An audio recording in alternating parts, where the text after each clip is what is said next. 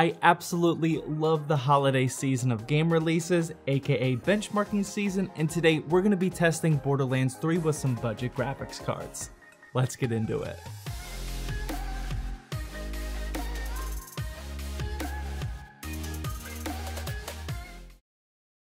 Hey, welcome to Zach's Tech Turf. Today we're going to be benchmarking the new Borderlands 3 with some budget graphics cards, and I have a couple new faces when it comes to GPUs today. And if you're new here and you want to see other benchmarking videos just like this one, then hit that subscribe button down below and also that notification bell. That way you never miss an episode. But yeah, let's get to testing. For today's testing, I'm back up to a total of 8 budget graphics cards with this updated lineup, and we also have the 3400G's integrated graphics for those of you interested in that. For the AMD side of things, we have the first new card in the bunch, the 4GB RX 560, which replaced the slightly outdated 460. We also have the RX 570, and the other new card to replace the RX 480, the 8GB RX 580. Switching to the NVIDIA side, we have the GTX 1050 Ti, GTX 960, GTX 970, GTX 1050 Ti, and finally the GTX 1060. As you can tell, I'm really trying to get the newer but still budget graphics cards here in this lineup, especially before all these new games come out, so please keep letting me know down in the comment section what GPUs you want to see with this series. For our testing platform, today we're going to be testing these GPUs with the AMD Ryzen 5 3400G like I said earlier, because this isn't an overkill system and it actually makes sense for most of these GPUs. There's also 16GB of Team Group 3000MHz DDR4 RAM, and the game is installed on a 120GB Air SSD. Housing this benchmarking rig is the monster Dark Base 900 Pro Rev 2 case, which gives me a ton of room to swap components in and out like graphics cards. Booting into the actual game, here's what the graphics settings page is looking like, and as you can see, there's a decent amount of options. There's also the preset settings, which is what we're going to be using today. Very low, low, medium, high, ultra, and badass, and up at the top you can select between DirectX 11 and apparently the still in beta DirectX 12. I want to refer you to Hardware Unboxed video if you want to see how each setting affects performance specifically, but he also determined that DirectX 11 is definitely the way to go and you get better performance with DirectX 12, so for today's testing,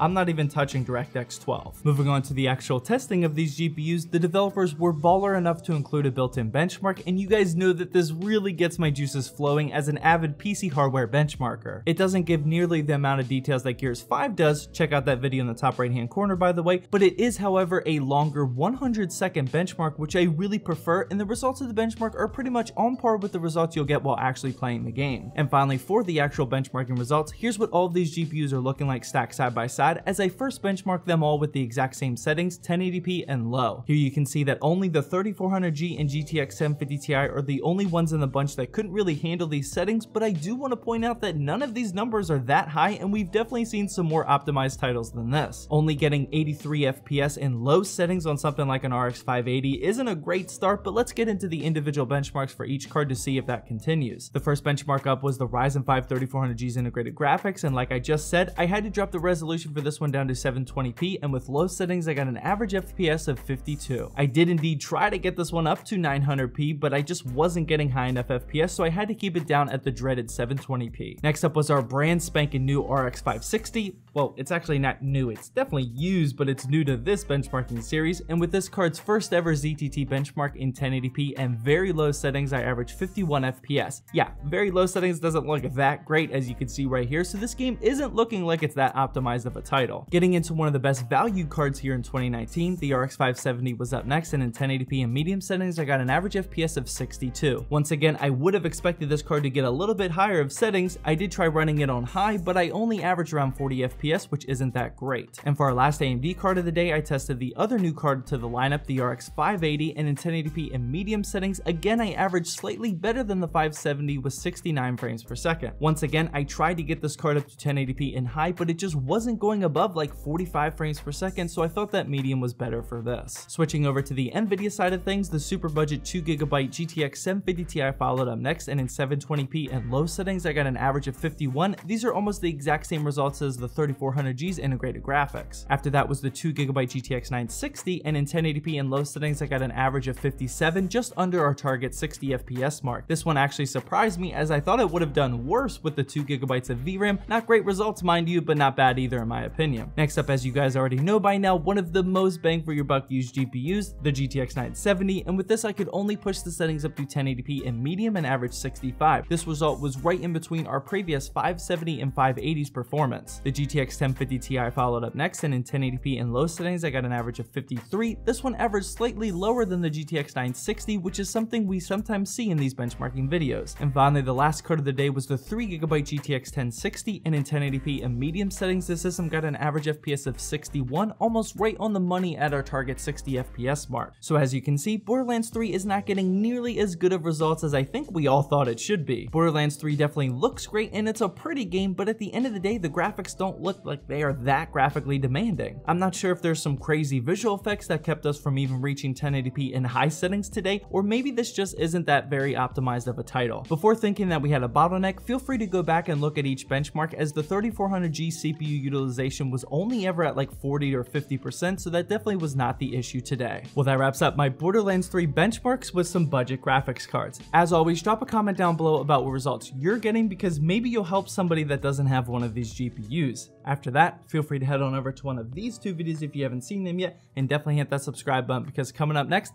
live streaming on a budget gaming PC. You don't want to miss that video.